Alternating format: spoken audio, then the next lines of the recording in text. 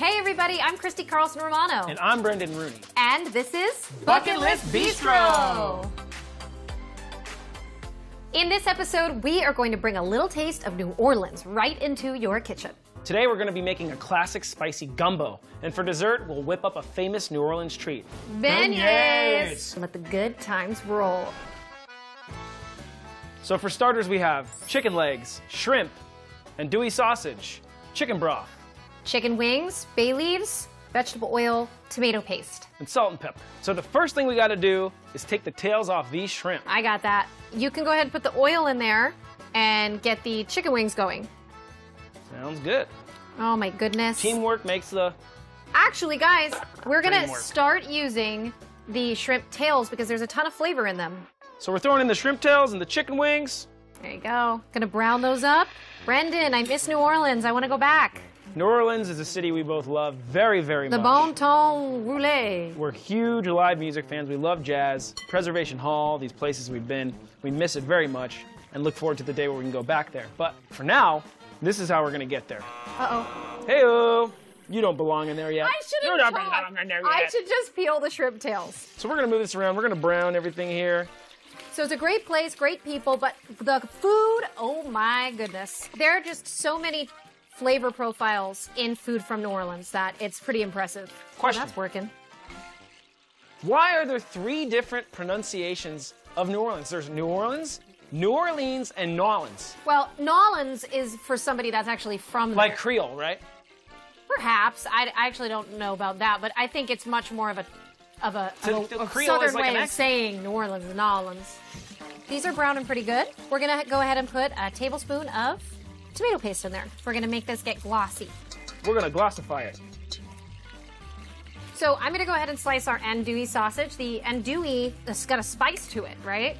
Ooh, I like that. I'll tell you what, I ate gator once, Really? maybe twice. Really? Yeah, I ate a lot of random things down in New Orleans. This is smelling really good. So go ahead and let's put this chicken stock in and the chicken legs now. Chicken stock and chicken legs Chicken next? stock, chicken legs. Oh man.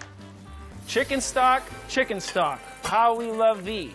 You spice up the flavors of andouille. Oh. Giving it a little stir, a stir-a-rooney. Okay, so we're throwing some salt and peppered chicken legs in our gumbo pot. By the way, do you guys all like the decorations? I honestly really do enjoy us making these fun destination dishes because it allows me to decorate. You know, I get to have like a little party every time we get to film one of these. It's so much fun with you. It is fun. I enjoy your company very much. So let's put the bay leaves in.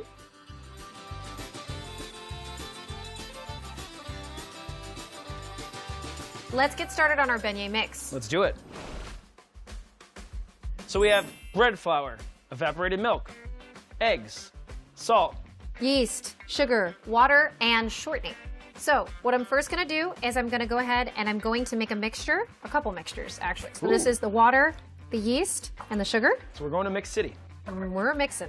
Oh my gosh, beignets, amazing. They're kind of like an Italian donut if you think about it. Like a bombolini. Yeah, but I'm sure that they're probably French inspired, right? Oh, Beignet, yeah. beignet. The beignet is a beignet. French word.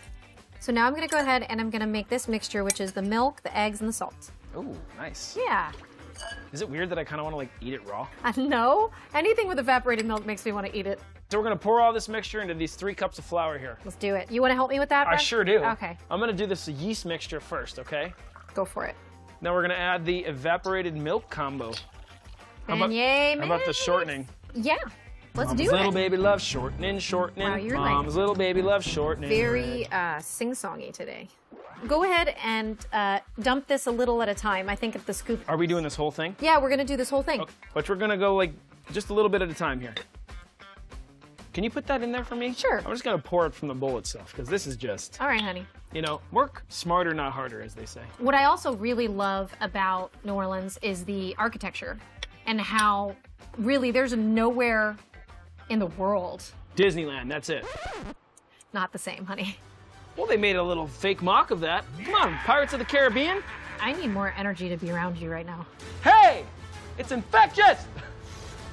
You know what? You've got more muscles. You do this. Can I do this by hand? Because if it ain't new and gooey, then what's it doing? You know? We're gonna let this awesome dough rise for about 2 hours. And in the meantime, we're gonna get back to our gumbo. Okay, so now we're gonna go ahead and we're gonna make the roux. It's basically a thickening agent for our gumbo.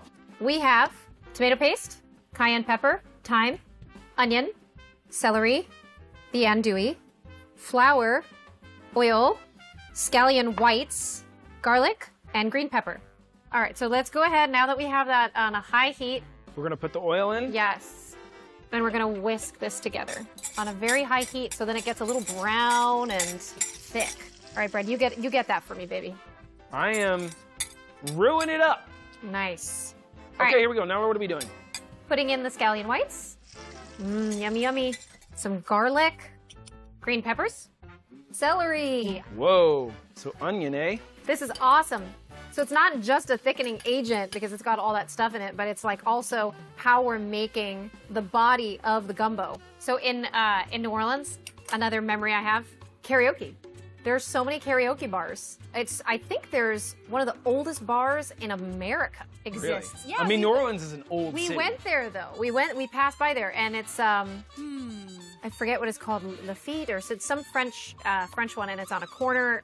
It's funny because I know a lot of the places. I just don't remember the names of what they were called because you kind of hop around, you know. Now we're gonna add the sausage to the roux. And the tomato paste, another tablespoon.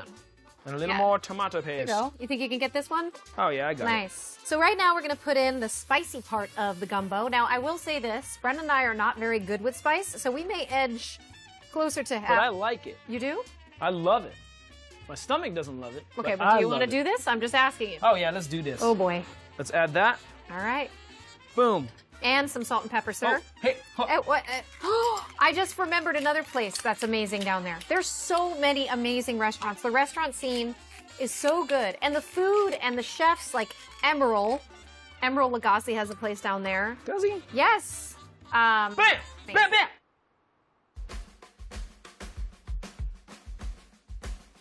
So that gumbo is looking real good. We're gonna take it off now and shred the chicken. And also, remember, we have those fish tails, those shrimp tails. Gotta get them out. We gotta get those You don't shrimp want to tails eat out. those. That's just for flavor. It's not a good look. Shrimp tail in your mouth. You don't want that.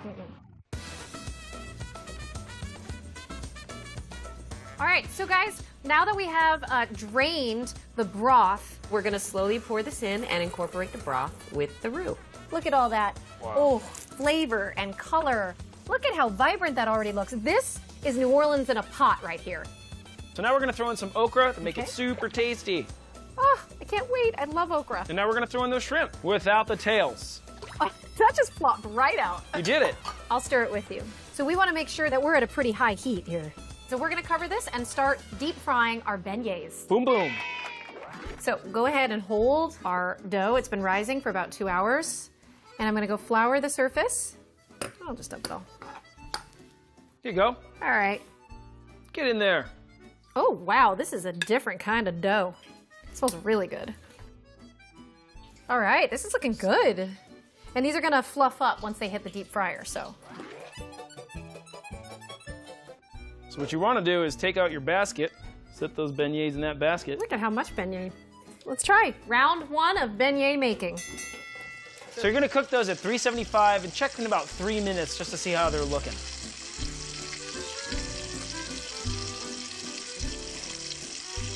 So while those beignets finish cooking, we're gonna put the rest of the stuff in our gumbo pot. All right, let's do it. Let's put the filet powder in, Woo! This is the business right here. put in the shredded chicken, and we are good to go. We're gonna let that simmer for just a few more minutes while we take these beignets out and get them ready. Those are looking great. They look perfect. Look how golden they are. How fluffy they are. This is so cool. All So right. now you want to immediately put your powdered sugar on here while they're still hot. I'm so I excited want to eat these those. and I want to eat the gumbo. I want to eat it all. All there's left to do is try our food. Woo! Ooh. I mean, we're just winning in this kitchen. What? So good. Don't mind if I do. This is the real deal. Can I try that one or should I have my Get along. This is legitimately like feeling like you're here in New Orleans. Guys, thank you for coming. We had a blast. This was really fun. If you want to see more Bucket List Bistro, make sure you tune in every 2 weeks here on Taste of Fox's YouTube channel. See you soon. And don't forget your passports, guys. You're gonna need them.